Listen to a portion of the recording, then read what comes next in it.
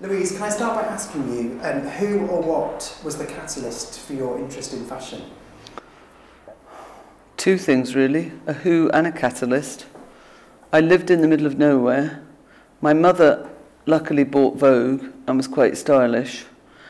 And you had to make your own clothes because you couldn't get to a shop.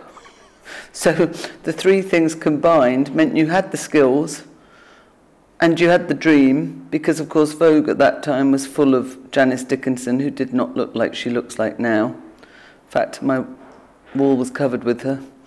And of course Jerry Hall, Anthony Price, people like that, Marie Helvin, they were all in Vogue. And it was another world that if you lived in the middle of nowhere, you didn't have access to. And was it the actual idea of fashion that inspired you, or was it the actual clothes? I don't think there was an inspiration, quite frankly. Luckily, I was good at art. In those days, you had art teachers that encouraged you. You also had grants, of course, that meant you could go to college without much worry for you or your parents. And I was advised very early on to go to college. It was accepted you went to college in my family in that time. You went to college to do something you were good at. You didn't go to college to study history if you'd struggled to get a B at A-level in it, which I thought was quite good advice myself. So that's why I went to fashion college. I did have a slight blip where I was going to trundle off and study business studies because it was near a lot of nightclubs, but my father did take me out into the garden and say, in his advice, he thought I should take my place at St Martin's and put the nightclubs and a certain type of men to one side. So we thanked him. Okay. So when you applied to St Martin's, was it a huge risk, do you think, for you to get in? No. A risk how? Well, because obviously, you know, St Martin's has this reputation of there's very few places where a lot of people applying. I don't think it did then. I think back in the 80s, I mean, it was considered the best art college then. And, but, I suppose if you thought you were the best, you applied for the best. Which slightly goes against what I might say later to some of your questions that I've had a quick look at.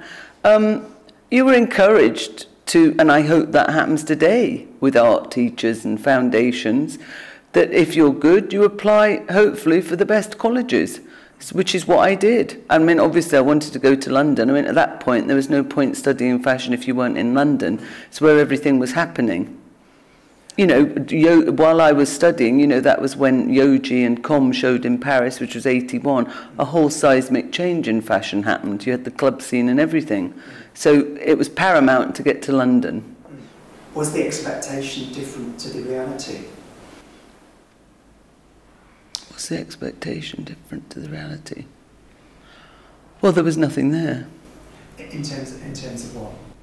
Anything. I don't think we had desks. Okay. But it didn't matter, Okay. because it was about the people. It was about us as a core group of people. It wasn't really about the tutors, because I think that time has very much changed at St Martin's. I think there's a lot more tutors now and it's a lot more focused. But it didn't matter, it didn't enter into it. And I have to say it didn't enter into it because, of course, we weren't paying to be there.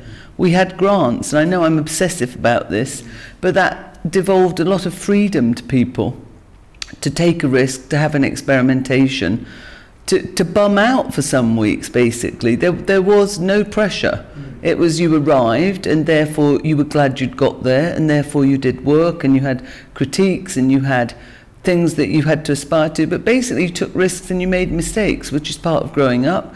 And of course that has somewhat gone now when students are accruing huge amounts of debt, feel an incredible amount of pressure, and have a terrible need to succeed, instead of letting life happen. Do you think the experience that you have then is totally different from, you know, the experience that the students have now? Yes. No, because it hasn't changed in the fact you have to learn. The work is very similar, except the outcome expected is much higher. You know, there were like I said, accidents happened, and the industry wasn't as demanding, and it wasn't as quick, and it didn't expect somebody to churn it out at the level they have to, like 6, 7, 8 collections a year. So it's a different pace, I would say, to the course. And because of the expectation, because the course does show in British Fashion Week and is the only one to do so, that's an added pressure on the students. We also showed in British Fashion Week when I graduated from the MA, but somehow it wasn't quite as professional, shall we say. People still tripped up on the catwalk, and you know, not all models were professional, and it was much more art school, shall we say, and that's kind of been eradicated in the final showing, that's the sign of our times. Okay. So when did the decision come then to move more towards education? There's been no decision in my life. It's all been tragic, non-plan, unlike people today that have sort of career plans. This is very introspective. I feel like I'm on Michael Parkinson. The decision came quite simply. I was travelling all over the world. I was working for denim companies. I had a child. Most people from St Martin's give back. They go back. They give talks. They part-time lecture. I was a part-time lecturer there, and it was a perfect job at that point because you had long holidays, so you could be with your son. They changed that though, so now you don't have long holidays, of course. And so that's why I went into teaching. And do you think it was the right decision if you reflect back on it? What, now, age 50? Yeah. I don't think you can look back. I mean, it is what it is. I've had a great time. I mean, I did leave at one point to go to head up Donna. I missed the youth at that time. I think it's a privilege to be amongst youth. I've said that. I mean, it's hell, and it's a privilege. I mean, it's definitely hell. You know, the idea that people that I teach are like they are when they leave, when they come, is so Freudianly fucked up, for want of a better word, because they are not. And it's really hard and it's really grueling, and it's amazing the amount of people in the industry that don't understand that. They think they come like that. They miss the whole point that they're there to learn, we're there supposedly to teach, and the whole process is agony. And they only become people you'd even like to sort of say hello to when they leave. Because at the whole point they were there, they were nervous, usually morons, quite frankly. Just going back a bit, when you mentioned you were working at St Martin's and you left to go and work at Don Karen for 2 years.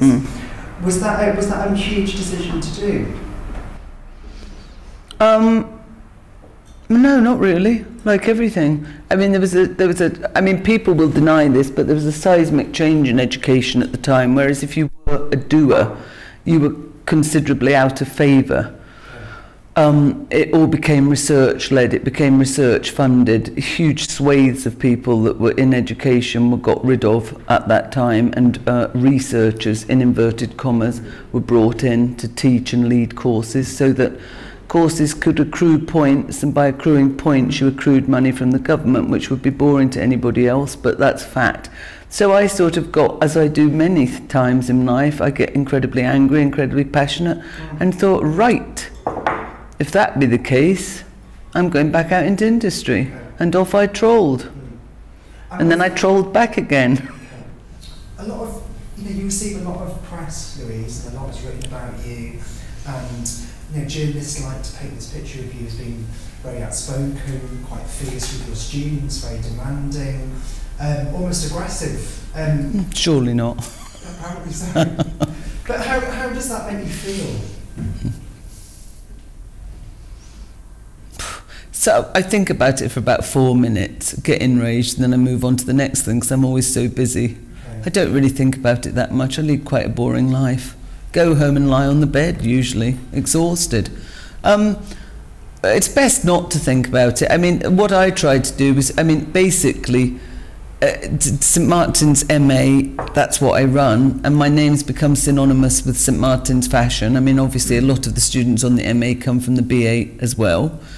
But I tried to use that press for the good of St Martin's in starting the Fashion Fund and trying to fundraise and be proactive. That's the only thing to do. Can you tell us a bit about that? Well, that's basically, the college moved to King's Cross, which is a mammoth building, but due to the cuts in education, the college has very little money. And fashion has a profile and an enormous goodwill within the industry, so we went out into the industry and asked if companies would support the fashion schools, MA and BA, which luckily they did.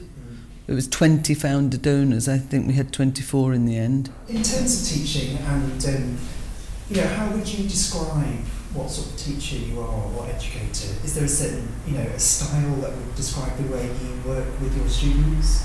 No, because I don't know what other people do, and I've never really been that interested, and that makes me sound really arrogant.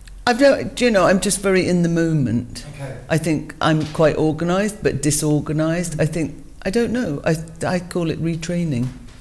I mean, I've said in interviews before, by the time a student comes on the MA, they've probably been in education since they were 5, that's 20 years. It's longer than you'd be in jail for murder. You've then got to reprogram them because they've been in an education system where it was all about achieving a mark or ticking a learning outcome. But unfortunately, when you go out to get a job, not many people are concerned about the mark or the learning outcome, they're concerned about the work. Because I always believed that art, college and fashion was a visual medium. And what we have is a lot of students that want to talk a lot about it, but not necessarily do it. I suppose my style is trying to always rock the boat a bit and get people to think for themselves. Of course, why would you say I think I'm aggressive? I don't know. People, of course, my partner says I'm aggressive. So I think teaching is a very stressful job. Do you often feel let down by your students? Oh, all the time, but that's really healthy. They probably feel let down by me. Okay. That's good. Why Makes is it you good? bitter and twisted. And But you don't want to be bitter and twisted. you get let down. Yeah, of course you're let down. They're young. Okay. It wouldn't be normal if they didn't let you down. Anyway, actually, rephrase that. They're not there. Actually, no, I don't feel let down by them. Okay. I think they've let down themselves. Because my life is, bizarrely, for the amount of hours I spend with them, it's not wrapped up in them. Okay. At all. Okay. On the other hand to that, has there been a student or students that have influenced you in any way? No. No. Not at all. Influenced how? Well, I don't in go any to way. their houses, so I haven't had Pardon? any good ideas. I don't go to their houses, so I haven't had any good ideas on interiors. But have you, because do you keep in contact with some of your students? Loads. Okay, so you obviously have a personal connection with them. that Yeah, goes beyond- personal collection, but connection Yeah. and collection. And collection. I collection them. But have they influenced me? No, because you wouldn't want another student to be like another student anyway. Okay. Have I admired some secretly? Yes. You know, profoundly talented, Okay. an innate skill, and you don't want them to get swallowed by an industry that Okay. doesn't understand them or whatever. But most of them have found their way through. Okay. So yes, do I have admiration? Yes. And how about when you received the OBE, which is a different sort of recognition? Were you surprised or super pleased? Well, I didn't know I was getting it, so I was surprised when I opened the envelope. I Okay. thought it was a tax demand. Okay. I ripped it. That means the letter was ripped. That means I couldn't send it to my mother. But hey-ho, I just phoned up, I think it's St James Palace, explained what had happened and asked could they send me another letter so I could send it to my mother, which I have to say, promptly they did. They did, that's very nice. Yes, very nice. So, but I've said this before in interviews, so people will be bored. My mother always said it's other buggers' effort, and I think that's true. I think a lot of people that get the OBE, if they analyse it, it's through other people's work, which is a good thing. I'm not negating it, but that's through staff and students and the college in a way. Okay. So you can't wear it. You get a really fabulous certificate signed by the Queen in a slightly different colour ink to the Duke. Okay. It's a slightly feminine, that's quite well done. The certificate's fabulous. Okay.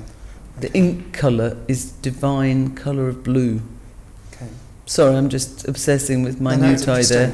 interesting. It is interesting actually, because you don't know that bit, do you? Because you don't see that. Would you ever consider designing your own collection?